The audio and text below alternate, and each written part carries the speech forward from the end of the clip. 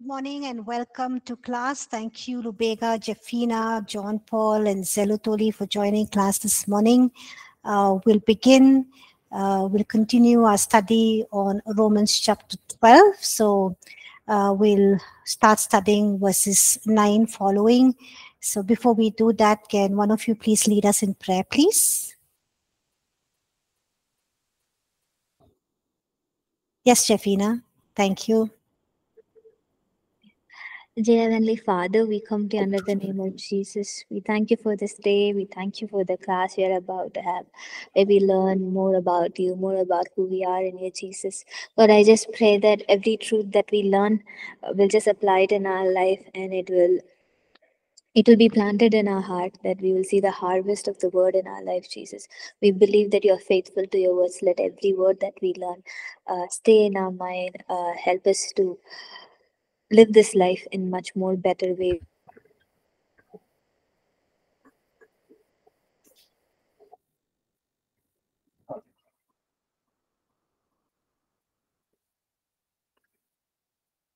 My classmates who are yet to come. We give you all the glory and honor. In Jesus' name I pray. Amen. Amen. Thank you, Jeffina. We lost you in between. I don't know whether my internet connection was bad or the others as well didn't hear Jeffina, but anyways, thank you. Yeah. Okay, so we began studying chapter 12 on Monday, and chapter 12, Paul is writing to the church at Rome more about practical ways of living their Christian life. And so he's telling the believers that, he begins by saying that they have to present their bodies as a living sacrifice, which is wholly pleasing and acceptable to God, which is their spiritual sacrifice, spiritual worship unto the Lord. And then he goes on to talk about how they need to renew their minds and serve in, and also about how they can serve in the body of Christ. So he says that even as each one of them have been given one or more functions in the body of Christ, they also have the specific gifts to fulfill that function. God's given them specific gifts to fulfill that function, and every believer has been given the grace from God and the gifts that they require to serve and fulfill that function that God has called them to. So in verses 9 following, the focus is more on relationship with others in the body of Christ. How do we relate to others outside the body of Christ and also within the body of Christ? So he's basically talking about the relationship aspect with people outside and inside the body of Christ. Okay, so we look at verses 9 following. So can somebody read verses 9 to verse 16, please?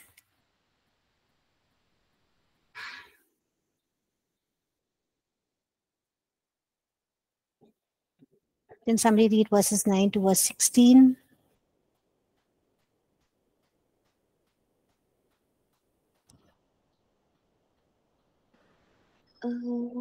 Am I audible, Pastor? Yes. Yeah. Romans chapter 12, right? Yes. Verses 9 Romans to 16. chapter 12. Yeah. Verses 9 to 16. Let love be without hypocrisy. Abhor what is evil. Cling to what is good. Be kindly affectionate to one another with brotherly love, in honor giving preference to one another, not lagging in diligence, fervent in spirit, serving the Lord, rejoicing in hope, patient in tribulation, continuing steadfastly in prayer, distributing to the needs of the saints, given to hospitality. Bless those who persecute you, bless and do not curse. Rejoice with those who rejoice, and weep with those who weep. Be of the same mind toward one another. Do not set your mind on high things, but associate with the humble. Do not be wise in your own opinion. Amen. Thank you, Jeffina. So, verse 9, Paul says, let love be without hypocrisy, abhor what is evil, cling to what is good. So he's saying, first of all, of all the virtues, first of all, Paul addresses is love, and he says, we need to be genuine in our love, which means don't pretend to love people. Be genuine in your love to others, and your love must be heartfelt. It must be genuine care and genuine help that you want to offer people. Verse 10, it says, be kindly affectionate to one another with brotherly love, in order giving preference to one another. So it says the way we express kindness and genuine love is by giving preference to one another. So in ministry, we think that if God uses us mightily, or we're very gifted in a specific function that God has called us to, we have immense grace. The grace of God just is overpowering us, empowering us, when God is using us mightily, we feel entitled. We feel we need to be given preference. So if there are if we are good at worship, and if there are two or three other worship leaders, then you feel entitled that you need to be given the responsibility to be the worship pastor, the worship leader, or for that specific conference, or for that specific program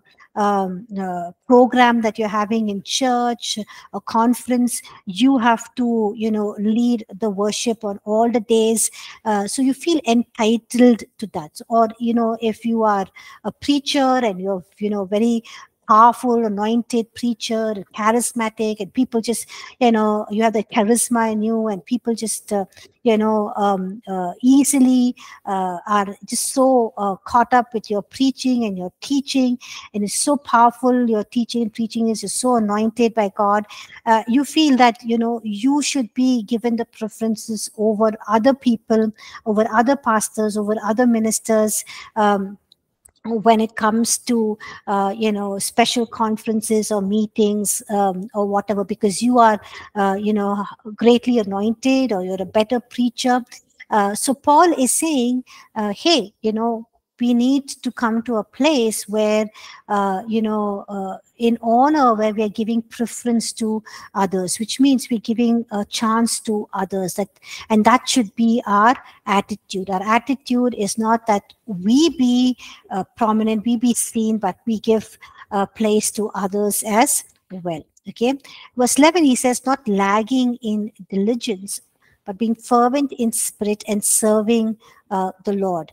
Be diligent means not being sluggish or lethargic, slow, lazy, idle, sluggish, or inactive. But he's saying be fervent in the spirit. That means be on fire. Be full of fire, be zealous, be enthusiastic, be passionate, and not lacking in zeal. Okay, so that is how we need to serve the Lord, not being, slow and lethargic and sluggish and lazy or inactive, but just being fervent and excited and enthusiastic and passionate in what God has called us to do. And then in verse 12, he says, rejoicing in hope, patient in tribulation, continuing steadfastly in prayer. So he's saying, rejoice in hope, because he's already spoken about, hope of the glory that we will receive, the future hope, that all of creation will be redeemed. We also, even though we are partly enjoying the fruit of eternal life, we would experience in fullness, and we have that hope in the future. So he's talked about the hope of the glory that we will receive, that we will see, that we will experience, that we are experiencing partially in part, and also the hope of creation being restored, and all of that. He's spoken about it, but he's saying rejoice in that hope, which means he's saying, hey, now I know you are going through tribulation, because the church at Rome was facing a lot of difficulties, persecutions, tribulations, it was more than just, what we can think of, and how Nero was persecuting the Christians, how he was treating them, what he is making of them. So he's saying, even in that situations, be patient. Why is he saying be patient? Because there is hope. There is an eternal hope that we have. And so because of that eternal hope that you have, and the hope that you have now in the present, rejoice. And he's saying, even as you go through these hardships, rejoice in the hope that you have, and also be consistent in prayer. That is what is going to take you through patiently in tribulation, and rejoicing in the hope, because prayer is something that would open our spiritual eyes to the things that God has for us, in store for us, and the peace and the covering and the grace and the strength that we would receive through prayer. Okay. Verse 13, he says, distributing to the needs of the saints, given to hospitality. So he says, bless others, give to the needs of others, be generous and kind. Okay. And then verse 14, bless those who persecute you, bless and do not curse. So he says, don't retaliate when people persecute you, because the church at Rome was going through persecutions and accusations. And so he's saying, don't retaliate. When people persecute you, bless them. And just like the Lord Jesus taught us to pray and to bless our persecutors in Matthew chapter 4, verse 44, he says, but I say to you, love your enemies, bless those who curse you, do good to those who hate you, and pray for those who spitefully use you and persecute you. Okay, so that is what Jesus has taught us. He's taught us to love our enemies, to bless those who curse us, and do good to those who hate us. So he's saying, don't retaliate, bless and do not curse, because they were in that situation, which was very, very difficult for the church at Rome, the Christians. So that is why Paul is writing to them. And also in this present situation which we are in, or we'll find ourselves soon in, where we will face persecutions and difficulties and hardships. We are called to bless those who persecute us and not curse them. Okay. Verse 15 says, rejoice with those who rejoice, weep with those who weep. Okay. So it means that, basically be part of every aspect of people's lives, which means he's saying, he's told us in verse 9, like, love people genuinely, don't be, without hypocrisy, but with genuine love, love others with a heart that is, love must be heartfelt. And the way you care and help people, what he's talking about in verse 9, he's saying here that, be so much part of people's life that the way you care for them and you help them, means that you are part of every area of their life. So when they rejoice, rejoice with them. When they weep, you weep with them. When they mourn, you mourn with them. When they're sorrowful, you help them out, encourage them, strengthen them, and build them up. Okay. Verse 16 says, be of the same mind toward one another. Do not set your mind on high things, but associate with the humble. Do not be wise in your own opinion. So he says, be willing to associate and think with people of different levels. At times we will have to relate with people who are in higher level, places of high influential authority, the rich, the intellectuals.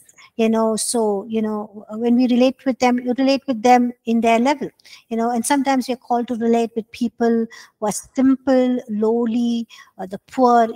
We need to learn to relate to them in their situation or in their level. So as God's people, he says we need to work and we need to learn to relate with people at all levels, of all stratas of society, of all spheres, of all places of position or levels that people are in society. And he says this is how we can fulfill the command to be of the same mind toward one another. And it's a simple command. What is the command is to be considerate to the feelings of others, instead of waiting for on them to be considerate towards your feelings, you need to be considerate towards their feelings. So when we do that, so we fulfill the command of being of the same mind toward one another.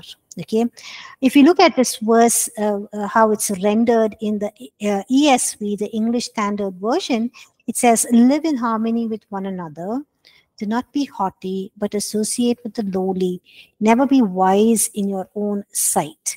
So in this verse, in verse 16, there are three injunctions here.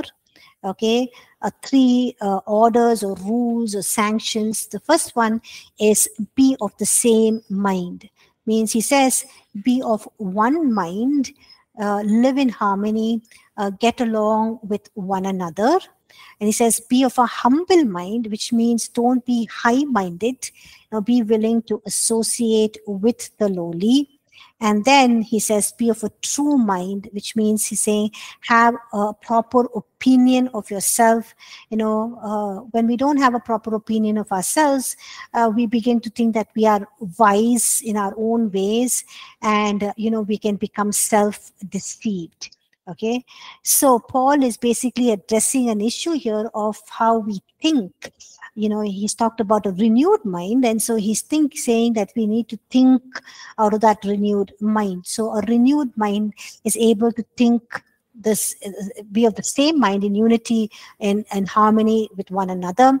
A renewed mind is a humble mind, and a renewed mind is a true mind, which is able to think thoughts that are true.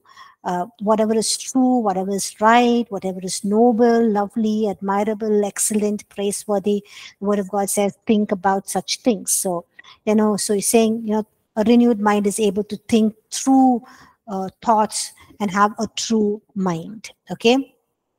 So he's talked about this in the opening verse, in verse 2 of this chapter, but he's talking about this again. So we're looking at the backward view and the forward view. Okay. So in Galatians chapter 6 and 3, it says, for anyone who thinks himself to be something when he's not, when he's nothing, he deceives himself. Okay, so like we said, a true mind is someone who has a proper opinion of themselves. And if you don't have a proper opinion of yourselves, you think more highly than you ought to think about yourself. You come to a place of self-deception, or you become self-deceived. And self-deception is a very dangerous place to be in, because self-deception leads to pride. We know that Lucifer was filled with pride. We read about this in 1 Timothy chapter 3, verse 6. And it says, how did pride enter Lucifer? It was because, or it was through self-deception. He thought of himself more highly than he should have thought about himself, as we read in Isaiah chapter 14, verses 13 and 14. So, when we are drawn away by our own desires, we become self-deceived. That's what we read in James chapter 1, verses 14 and 16. And Lucifer, what was his desire? He desired to be something that he was not, or he desired for something that belonged only to God. Only worship was only to God. He desired that to be worshipped. And so he became self-deceived that he could have it. And that brought him to a place of pride, and pride brought his downfall. Okay. So it's very important for us, to be of a true mind, which goes back to having a renewed mind. Because if we don't have a true mind, we become wise in our own selves. We become self-deceived. Okay. Verse 17. We didn't read verse 17, right? Okay. Any questions so far till verse 16?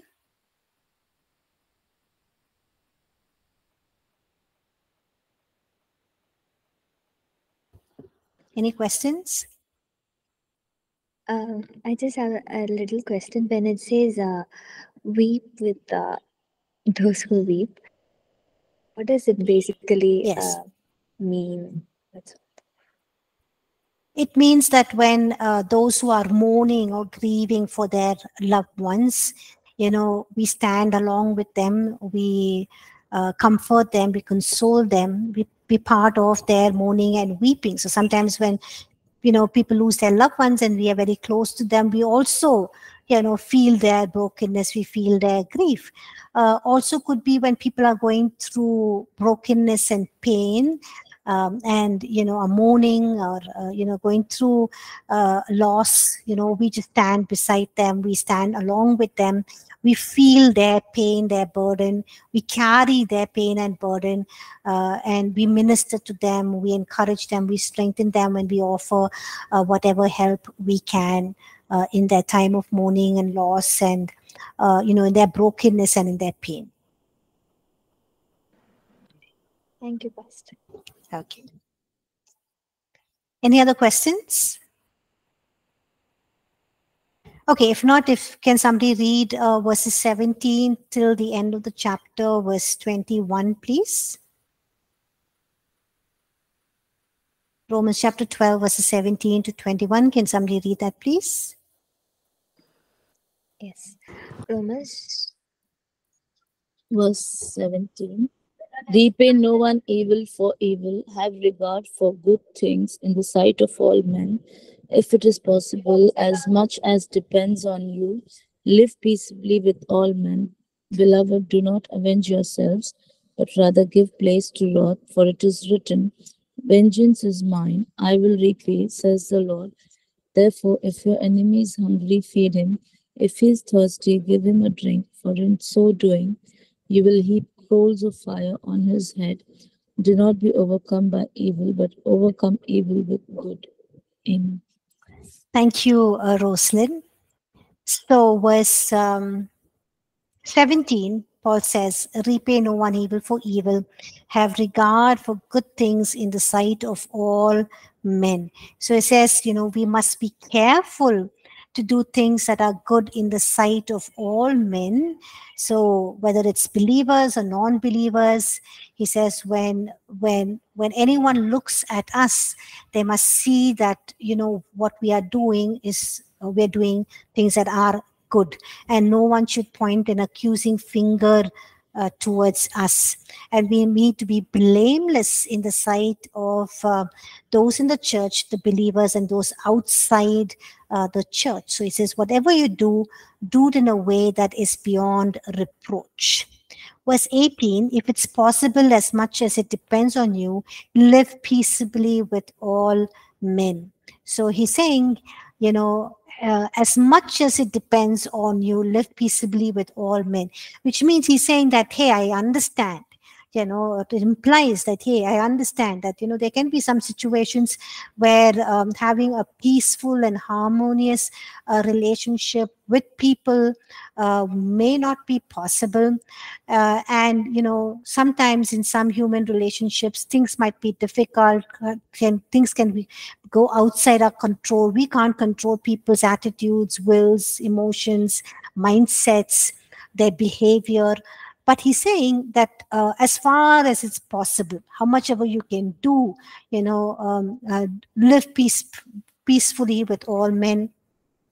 But there are times when even when we want to live peacefully with all people, they want to fight with us, they want to argue with us and accuse us. Well, at those times, what do? We are not responsible for people's actions, their reactions, their their immaturity or their inability to handle difficult situations. But even in those situations, we just choose peace. If we either don't retaliate, we don't argue, we don't answer back, we don't accuse, we just let go. Okay. And he's saying, why should you live peacefully? How can you let go? Because he knows the situation that the people in Rome are, the way they're being treated, the way they're being persecuted, the way they're being burned, the way they're being beaten and, made a sport of. it's difficult for them to not retaliate. It's difficult for them to live peacefully with the Roman citizens, the unbelievers. But how can we live peacefully as far as it's possible? And so he goes on to say, don't avenge yourself, but rather give place to wrath, for it is written, vengeance is mine, I will repay, says the Lord. So he's quickly saying that, why should you try to your best to live peacefully, even if situations do not allow you to be peaceful? He's saying, he basically is quoting from Deuteronomy chapter 32, verse 35, where he's saying, don't where it's written, vengeance, God says, vengeance is mine, I will repay. So he's saying, Paul is saying, don't take revenge, don't try to get justice done for yourself, but leave it to God. Let God vindicate you. Give your case to God, rest your case with God. So even when we are wrongfully treated or oppressed, we must look to God and be assured that he will execute righteousness and justice on our behalf. That is what even Jesus did, right? He did not retaliate. He did not fight back. He just let go, and he looked up to for God's wrath and his vengeance or his justice to be done in his case. Okay, so we have to live beyond reproach. Okay, that's what even Christ did. Okay, so instead of fighting our case, instead of getting justice for ourselves, we need to just leave the justice and righteousness for God to bring about righteousness and justice in our case. Instead, what we need to do is we need to focus on what God has called us to do, and that is to bless people, which is very difficult for us to do. But Paul is already laid the basis, he's already laid the foundation for for all the difficult things he's asking them to do. And he's saying that, hey, if you have a renewed mind, now this is what you will do. If you are willing to offer your bodies as a living sacrifice daily, as a worship to God, this is what you will do. You will live peacefully even if it's not possible.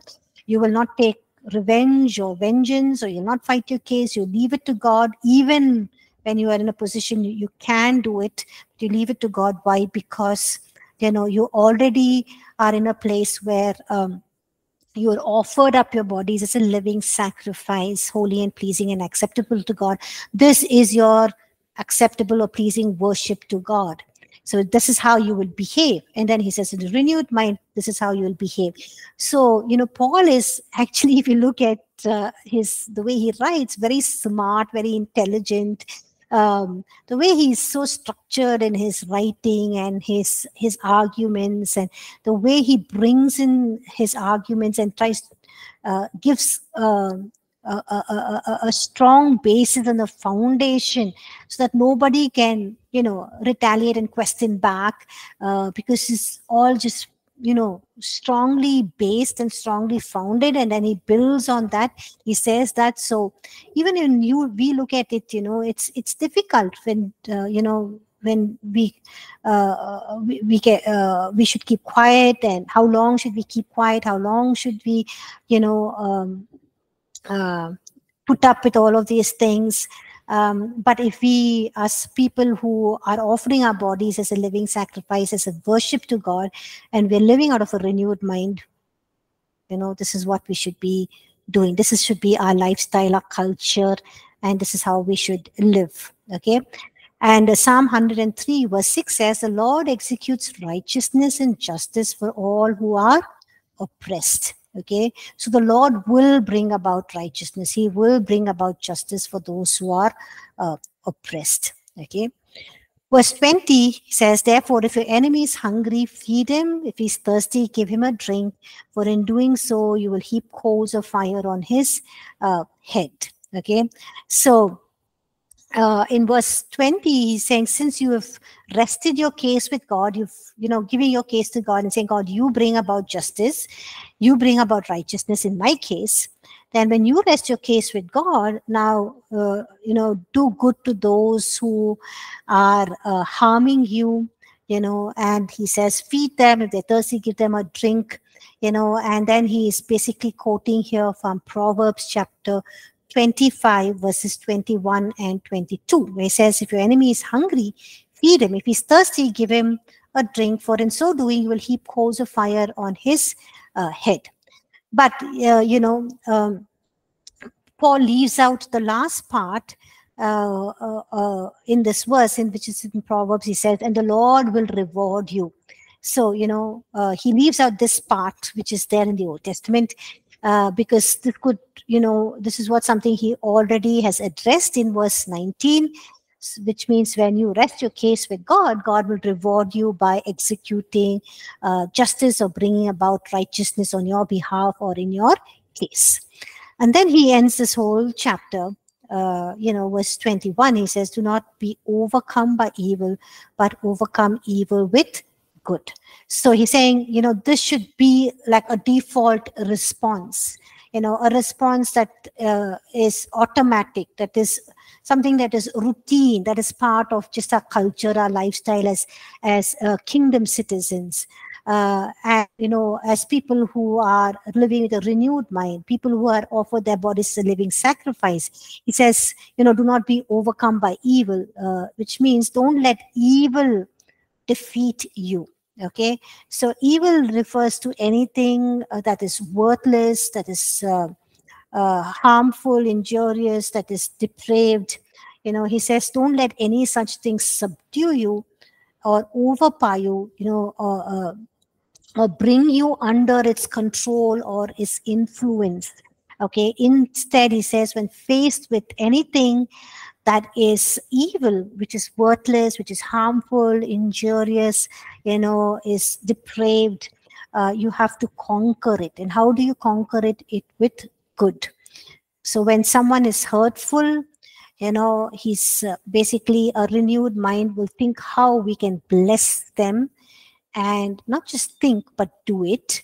Okay, and when someone is unfair, a renewed mind will think how you can show them mercy and kindness, and not just think about it but also do it. Okay, so we see how beautifully he lays the foundation in the first two verses in chapter 12 about Christian living, and then how he builds on it, because all of what he's saying later on in verses 9 following verse 21 is extremely challenging and difficult for the church at Rome. But he's saying, do this because of who you are. You are people who have offered your bodies living sacrifice. That's your worship to God, and as a renewed mind. And when you do that, automatically this will become your culture, your lifestyle as kingdom citizens. Okay. So that was chapter 12 for us. Any questions on chapter 12?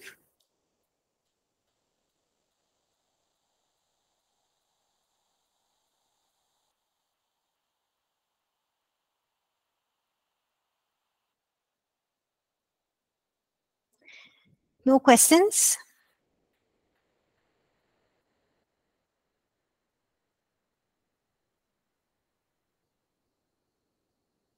Okay, if there are no questions, then we'll move on to chapter 13. Okay, so I think chapter 13 has 14 verses, I think. So can we begin reading chapter 13, please? So each of you can maybe read 4 or 5 verses. So can we begin reading chapter 13? Romans chapter 13. Romans chapter 13, verse 1 to 5. Let every soul be subject to the governing authorities, for there is no authority except from God, and the authorities that exist are appointed by God. Therefore, whoever resists the authority resists the ordinance of God, and those who resist will bring judgment on themselves. For rulers are not a terror to good works but to evil. Do you want to be unafraid of the authority? Do what is good, and you will have praise from the same, for he is God's minister to you for good. But if you do evil, be afraid, for he does not bear the sword in vain, for he is God's minister and avenger to execute wrath on him who practices evil. Therefore, you must be subject not only because of wrath, but also for conscience sake. Thank you, Zeratoli. Can somebody read verses 6, 7, 8, 9, and 10, please? For because of this, you also pay taxes, for they are God's ministers, attending continually to this very thing. Render therefore to all their due, taxes to whom taxes are due, customs to whom customs, fear to whom fear, honor to whom honor. Owe no one anything except to love one another. For he who loves another has fulfilled the law. For the commandments, you shall not commit adultery, you shall not murder, you shall not steal, you shall not bear false witnesses, you shall not covet, and if there is any other commandment, are all summed up in this saying, namely, you shall love your neighbor as yourself. Love doesn't harm to a neighbor. Therefore, love is the fulfillment of the law. Amen. Thank you, Subhashis. And somebody can read verses 11 to verse 14, please. And do this, knowing the time that now it is high time to awake out of sleep, for now our salvation is nearer than when we first believed. The night is far spent, the day is at hand. Therefore, let us cast off the works of darkness and let us put on the armor of light. Let us walk properly as in the day, not in revelry and drunkenness, not in lewdness and lust, not in strife and envy, but put on the Lord Jesus Christ and make no provision for the flesh to fulfill its lust. Amen. Thank you, John Paul. So in chapter 13, who do you think Paul is talking about? What is the main point of discussion, or who is he writing about?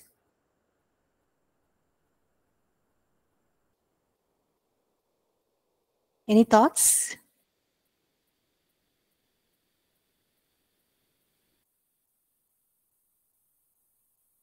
You can unmute your mics and speak, or you can even type in the chat. So who is Paul talking about in chapter 13? Referring to in chapter 13. The discussion is about what? It's about the government. Yes, thank you, Paul. Good to hear your voice. Thank you. Yes, so in Romans chapter 13, basically has to do with how to relate to the civic government or the government authorities. Other than First Peter chapter 2, this is the primary place in the New Testament where there is teaching on civic authorities. I think even Paul writes to Timothy as well. There is a little mention about government that he talks about there to Timothy when he writes to Timothy. Okay, so we know that Paul is writing to the believers at Rome, and Rome was ruled by the Roman Empire, who was in control, and the Roman emperors were ungodly people, and they were very, very terrible. They were known for their treacherous acts, inhuman, treacherous acts. And, Nero was in power when Paul was writing this letter, and he was an extremely wicked man. And he was so much against the Christians and so harsh, so inhuman towards them that he even used them as torches to light his garden. And he also used them as entertainment, making a sport of them, throwing them in the arena where they'll have this ravenous beasts, hungry lions, and animals come and make us, and it was like a sporting game for the people to enjoy. And we see that eventually even Jerusalem was destroyed by the Roman Empire around AD 70. Okay, so the Roman government were not kind people, were not godly, they were not fair, they were not just. So for Paul to write these words to believers at Rome is quite astounding. It's not Paul writing, it is the words of God, it's the Holy Spirit imparting to Paul. And hence, even as we study it today and we read it today, we need to take it very seriously, and we have to apply it in our own day and time. So verse 1, he says, let every soul be subject to the governing authorities, for there is no authority except from God, and the authorities that exist are appointed by God. So he says, submit to the civic authorities, and, no questions asked, so can we submit to a good government? If it's a bad government, we don't submit to them. What if the leader is inhuman, treacherous, rude, so we don't submit to him? So no questions asked. He says, submit to or be subject to the governing authorities. And he says, for there is no authority except from God, and the authorities that exist are appointed by God. And so the view that Paul brings to us is that, those in governing authorities are appointed by God. And I think this was something that church at Rome could be quite shocked to hear or read when his letter was being read, that, hey, how can you say Nero was somebody who's appointed by God? Okay, but that's what the Holy Spirit reveals to Paul, and that's what he's writing. In verse 2, he says, therefore, whoever resists the authority resists the ordinances of God, and those who resist will bring judgment on themselves. So he's becoming a little more, firm in what he's saying. He's saying that, those of you who resist the ordinance of God, ordinance means the institution of God. Because in verse 4 and verse 6, notice how he refers to the civic authorities or the government. He calls them as God's ministers. This is something, again, would be very shocking for the believers at Rome, that he's calling those in civic authorities, calling those in government, in authority, in position. He's calling them as ministers of God. So Paul mentions to us that the civic government are appointed by God, which is something which is too much for the church at Rome to take. And then he says it's an institution of God. And then he says that they are God's ministers. Okay. So Paul is basically saying that they are instruments in God's hands.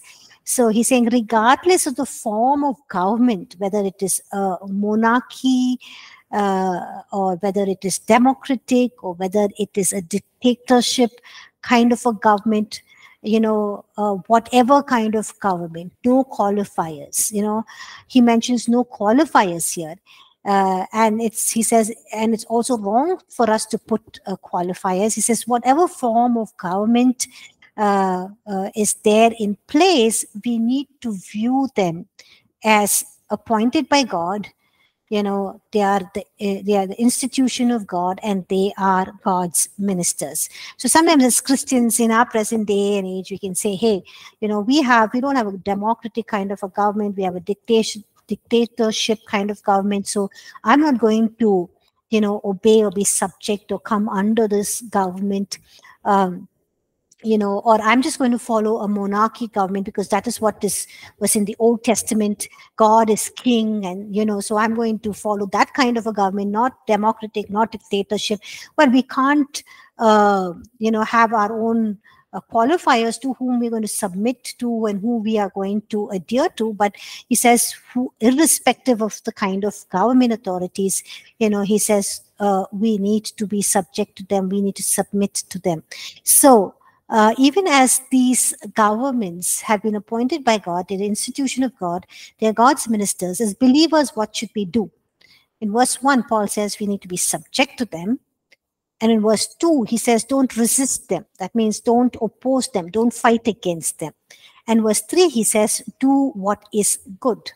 And verse 7, he says, render therefore to all their due, money and respect and honor, which is something more difficult for the Christians, okay, and even the Jews, okay. So first of all, the Jews would not be subject to the Roman government. They would resist them, fight against them, and then, not even pay their taxes or respect them and honor them, because they think the respect and honor is only due to God. But here Paul is saying, we need to give them all their dues in terms of the taxes that we have to pay and also respect and honor. Okay. So verse 3. Okay, verse 3 to verse 8, he says, for rulers are not a terror to good works, but to evil. Do you want to be unafraid of the authority? If you want to be unafraid of the authority, then do what is good, and you will have praise from the same. For he's God's minister to you for good. So he's referring to the government as God's minister. But if you do evil, be afraid, for he does not bear the sword in vain. For he is God's minister, an avenger to execute wrath on him who practices evil. Therefore, you must be subject, not only because of wrath, but also for conscience sake. So he's talked about a great deal about conscience in chapter 1. Okay, so he's, and also in the other chapters. And so he's talking about for conscience sake here. He says, well, because of this, you also pay taxes, for they are God's ministers, attending continually to this very thing. So you look at how many times he's again and again and again referring to them as God's ministers, 3 times here. Okay, in verse 4, in verse twice in verse 4, and also in verse 6. And then he says, render therefore to all their due, taxes to whom taxes are due, customs to whom customs, fear to whom fear, honor to whom honor. He says, owe no one excepting love one another, for he who loves another has fulfilled the law of fulfilled the law. Okay, so even as we look at these scripture passages, let's consider some questions with regard to governing authorities. So in what sense are governing authorities appointed by God? What about unjust, corrupt, and wicked leaders? So we can ask this question, are wicked rulers also appointed by God?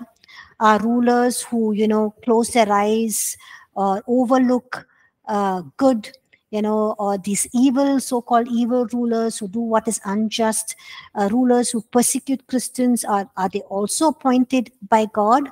Now we see throughout history that there have been different kind of leaders. We've had kings, rulers, civic leaders, etc. Some good, some very wicked, some moderate. But from scripture we understand a few things. The first thing is that God has instituted governmental authority. We studied this in the kingdom of God, if you can remember. That we have all been placed under authority. Okay, and we need to recognize that we have been placed under authoritative or governmental structures in each and every area of our life, whether it's in family, whether it's in the local church, or it's in the body of Christ, or it's in the workplace, or in the society. We all come under an authority, a governmental structure, and we recognize that all authority flows from God, and God has instituted authority structures through which his purposes are unfold on the earth, whether it's family. We saw that there is a governmental structure that God has ordained in the family, where the husband and wife, even though they are equal in God's sight, they have equal access to the word of God, the gifts, the functions, to everything, the love of God, everything. But yet in God's authoritative structure, or God's government in the home, we see that man is the head. So also in the church, All of us are saved by grace. We're all heirs of God, co-heirs with Christ. And we all have the right standing with God. We all are righteous. God loves us all the same, but yet in the church, in God's governmental structure and authority in the church, he has placed leaders, pastors who are in charge. Okay. And so we need to submit to the government, God's authoritative structure, or God's government in the local church or in the body of Christ. So also in the workplace, there is leadership. So also in our society that we live, there is a government. And that is God's governmental structure or God's authority that he has placed in the workplace and in the society. So in every level, God has placed us in authority structures, and each of these authority structures are from God, and God has permitted these and instituted them. Okay. And through this, God is fulfilling his plan and his purpose. Okay, we'll stop here. We'll continue in the next class. Anyone has any questions? Any questions? No questions. Okay, thank you all for joining class. Have a blessed weekend, and I'll see you on Monday, and we'll continue studying about Romans chapter 30. Thank you, everyone.